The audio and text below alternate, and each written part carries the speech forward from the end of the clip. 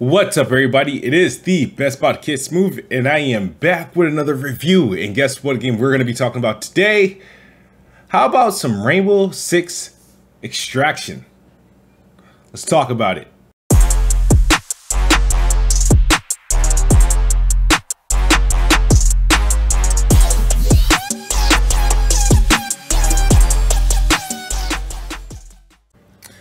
Alright, so shout out to Ubisoft for giving me access to Rainbow Six Extraction. Got to play this with the PX crew over the last few days, and I gotta say, I've been having a little bit of fun with this game.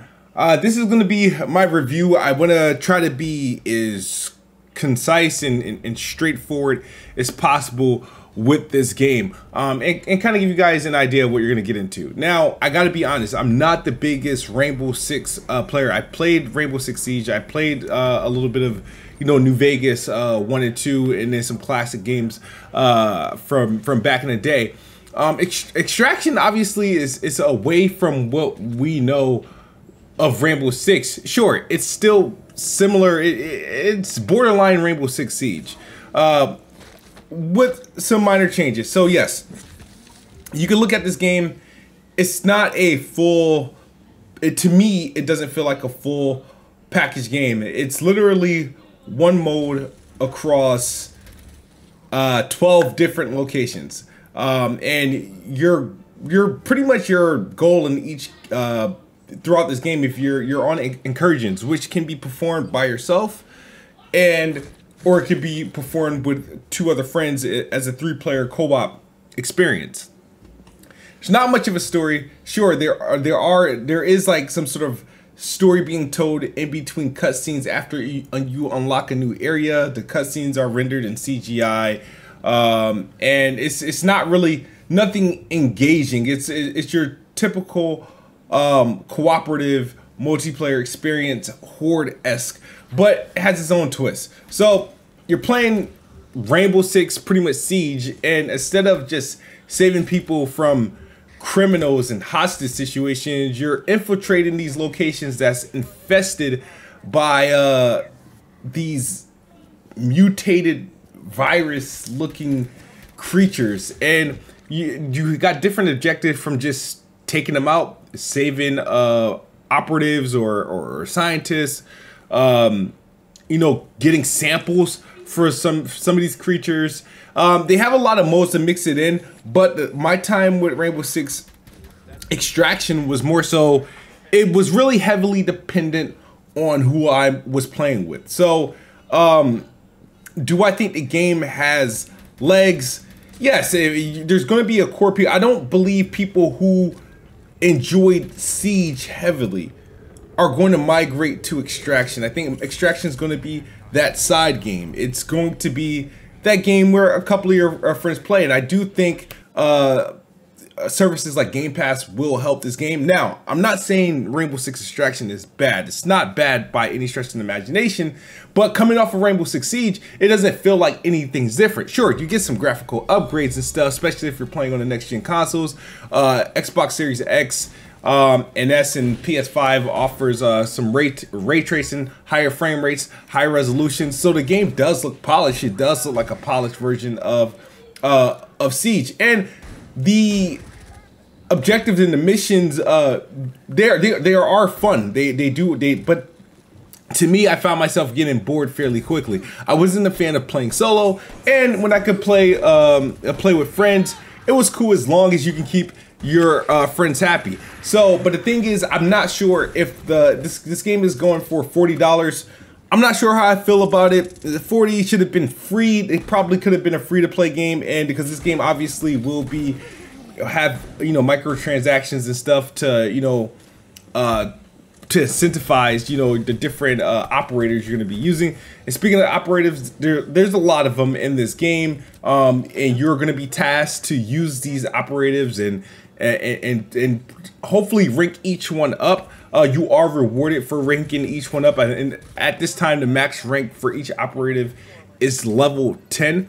The locations span across from New York City, San Francisco, Alaska, and there's typically 3 locations in each city. So there's 3 locations in New York that you can unlock, 3 locations in San Francisco, 3 locations in Alaska and whatnot. And the game, the maps are pretty much spanned across multiple different objectives. So let's say you play a game, you start a game, right? Each mission you have will have, one game is 3 objectives. The goal is to do all 3 objectives successfully and extract at the end, which means you do what you got to do, run back to the point where the helicopter can pick you up. Now, there are some things, some twists that, you know, allows this game to have a whole lot of replayability.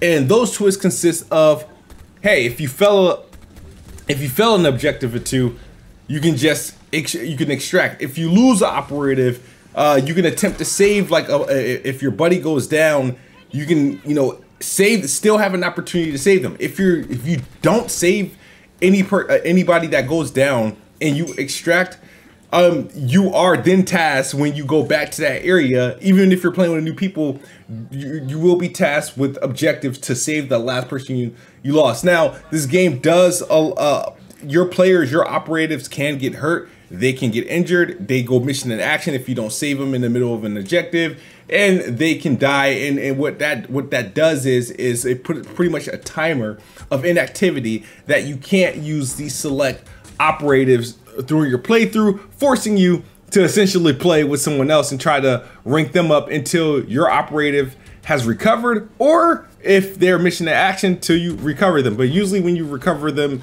you still have some waiting period to go.